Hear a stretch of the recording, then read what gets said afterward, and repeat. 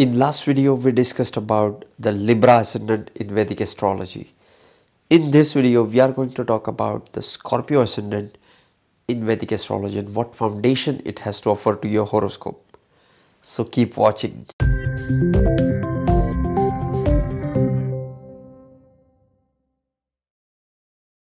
Namaste and welcome to Pramanik Astrology channel. I'm your host Prasad Mahazadi. Help you raise your vibrations and become your true self with the help of Vedic Astrology. And if you are new to my channel, please consider subscribing. You will be getting Vedic astrological videos just like this one. These videos will help you raise your vibrations and become your true self with the help of Vedic Astrology. These videos will help you go further faster into Vedic astrological studies. If you are not following me on Instagram, this is my ID. Go follow me on Instagram. And if you are looking for readings or consultations, check out the link into the description section. Today we are going to talk about the Scorpio Ascendant. Before we talk about the Scorpio Ascendant, let us talk about what is Scorpio sign.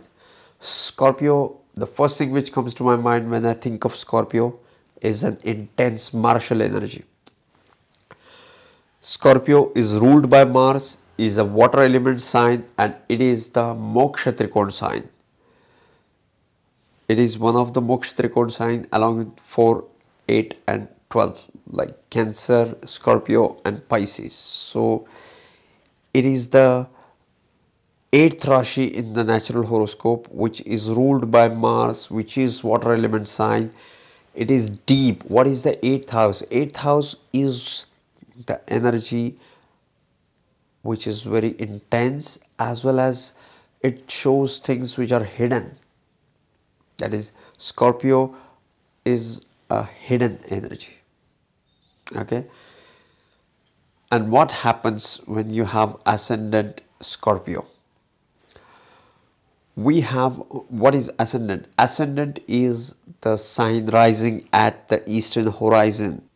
We have 24 hours, we have 12 Rashis. Each Rashi rise at the east point, and we have all the 12 ascendants in a day.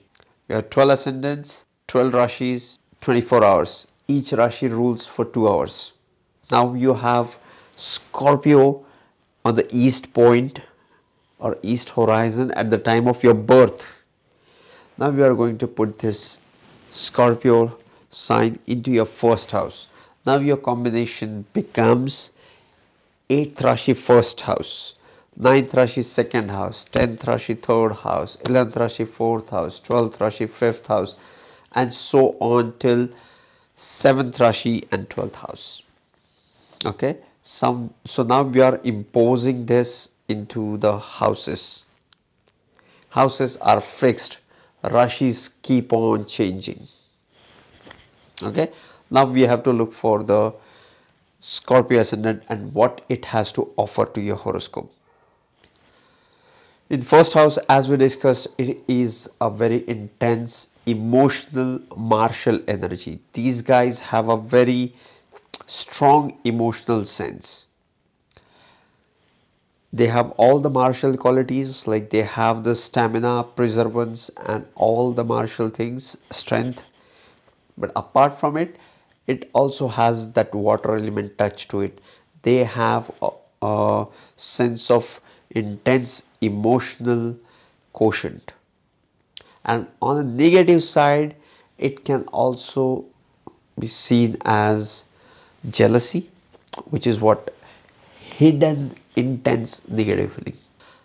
In the second house, these guys have the energy of Sagittarius.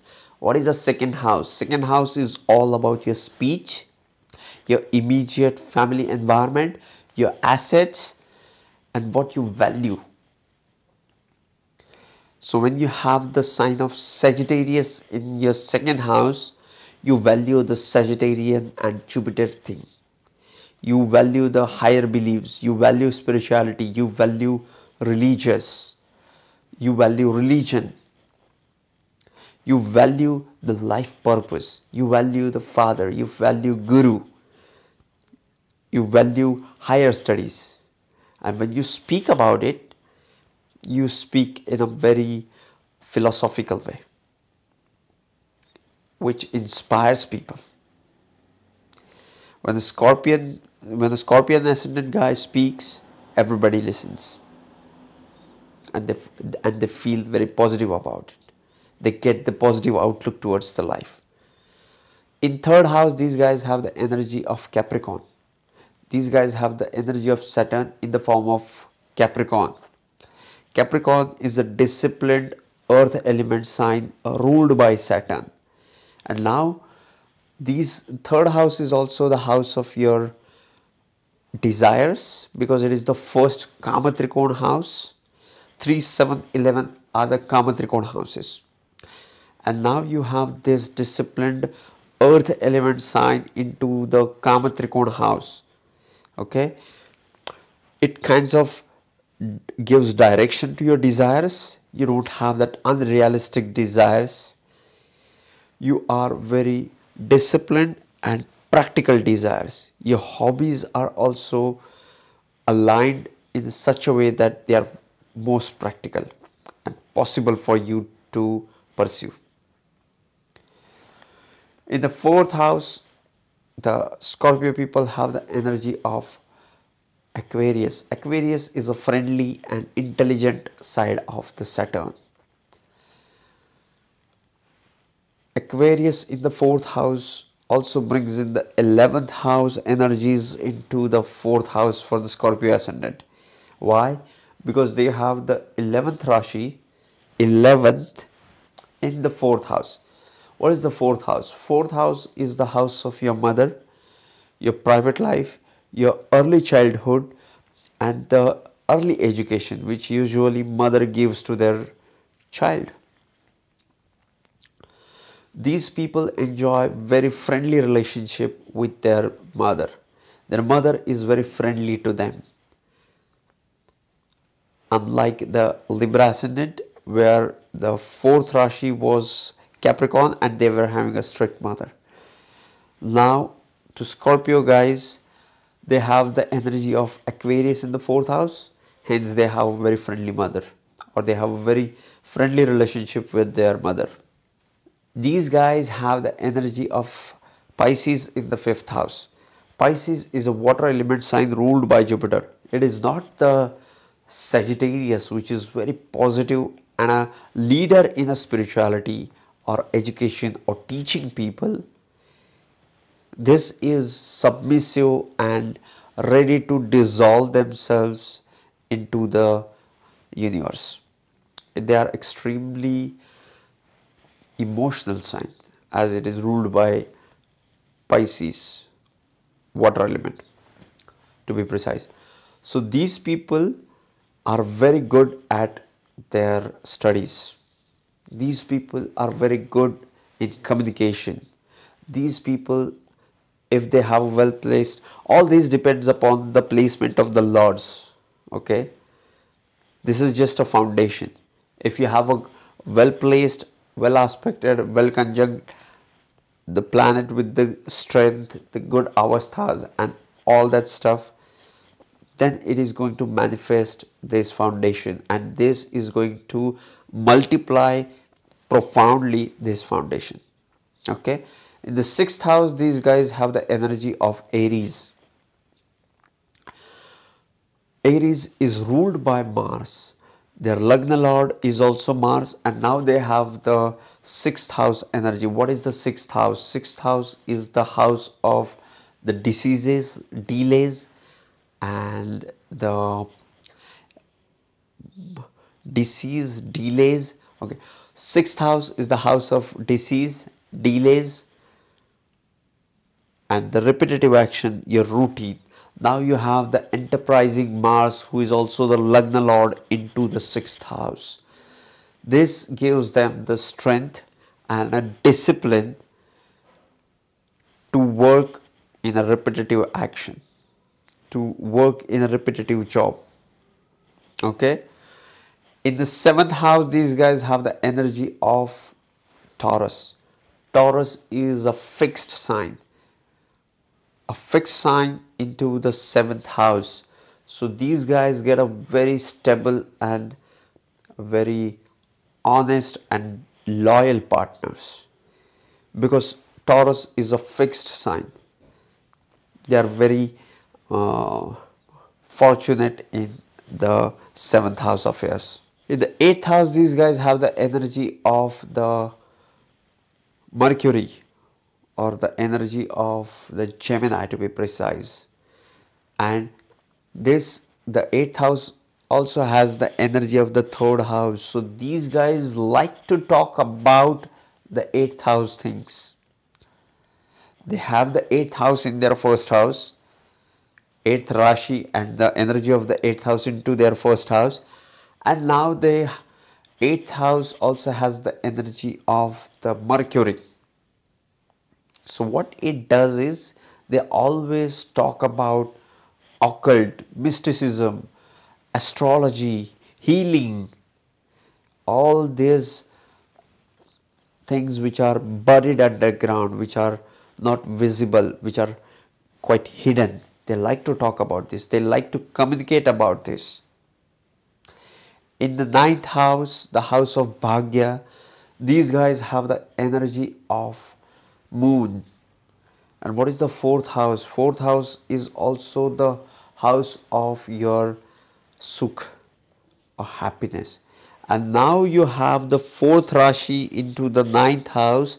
So it also brings the 4th house significations into the 9th house.